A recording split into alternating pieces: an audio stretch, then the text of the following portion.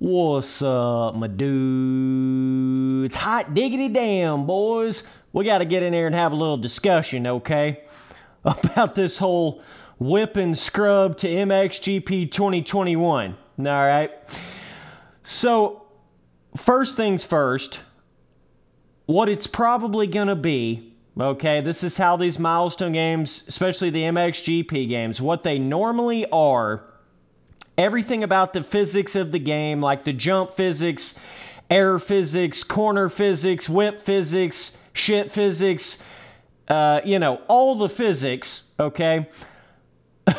Typically what they are is they're a combination of the previous MXGP game and the previous Supercross game. So, what MXGP 2021's physics system and whip system and all that, what it's probably going to be more like is like you combined Supercross 4's physics with MXGP 2020's physics system. That's basically what it always is with these milestone games, you know? But if you look at the trailer of MXGP 2021, they show the whip for literally a split second. The only time they show a whip in the entire trailer, it's literally for a split second, dog. I'm talking instantaneous, okay? In third person, totally away from the bike, like this weird third zoomed out third person, like you're coming over the finish line or something, right? They don't even actually show the whip from the proper behind the rider third person. Here's what the whips are going to look like in MXGP 2021. Here's what it is, right? There's none of that in the trailer, okay? And this is a big thing right here. Like, milestone. Before we can even look at the whips or test the whips or figure out what's going on with the whips or anything, you're gonna have to start making your jumps bigger. You're gonna have to start making the scaling of your tracks bigger, or we can't even properly look at the whip system of your game, okay? It's like it's gotten to the point with these MXGP games. It's almost like it's not even worth throwing a whip or trying to scrub over a jump or trying to do any of that on any jump of any track of MXGP 2020. It's like, why would you even do it? Why would you even attempt to throw a whip? The jumps are not even really big enough.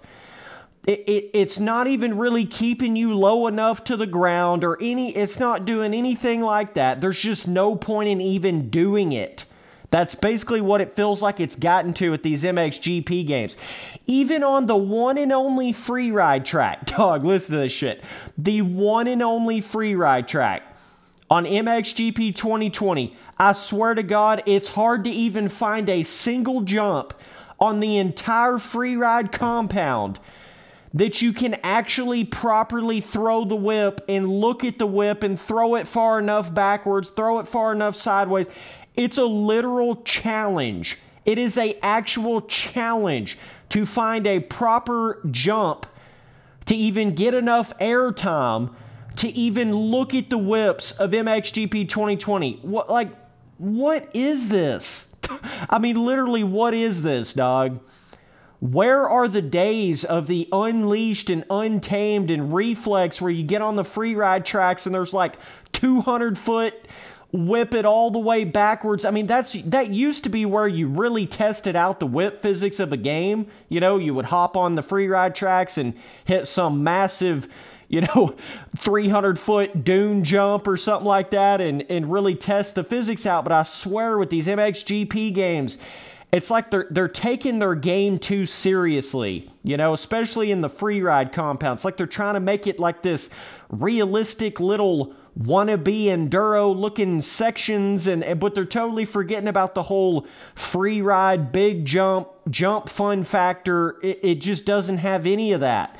And even the split second, you know, areas where you might be able to find that on the free ride track of MXGP 2020, it's like they build the terrain so weird and so janky, or there's like a little rock object at the top, or there's a fence object.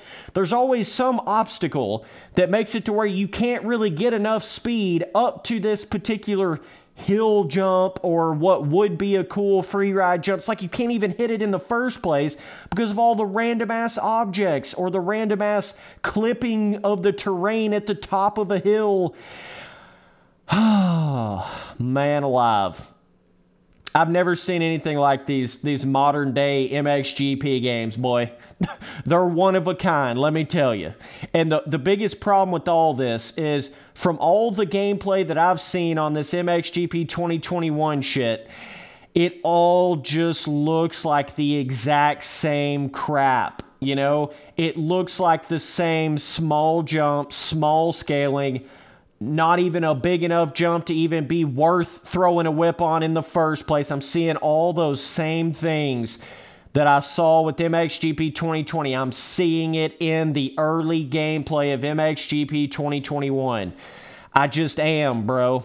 And you know, it's one thing when you go to the Supercross games, like if you go to the free ride compound of Supercross 3, if any of you guys remember that one actually did have a couple of fun little areas where you could really get some airtime and really test out the physics and shit like that, right? Oh, by the way, look, another little example of T-Sipper the Predictor, okay? Ever since like MXGP 2, okay, I've been telling Milestone to put in the where you can turn both your thumbsticks the same direction to throw a whip instead of being forced to turn both your thumbsticks the opposite directions to whip. You know, like it always was in those early day Milestone motocross games, right? And I can't tell you the amount of hate I got for that. The amount of backlash I got from the Milestone fanboys talking about, what do you mean, Spencer? It takes so much more skill to turn both your thumbsticks the opposite direction. It's Milestone's doing something cool and different, bro. Oh, really? That's funny because, you know, you do realize they did change their games to exactly what I told them to back in MXGP 2. You do realize they did change their games in, I think it was Supercross 3, where they finally added the turning both the thumbsticks the same direction to throw a whip like you would in Reflex or Alive or any of these other modern day motocross games, right? Well, if I was so wrong about that, then why did they change it? Why did they change it, dog?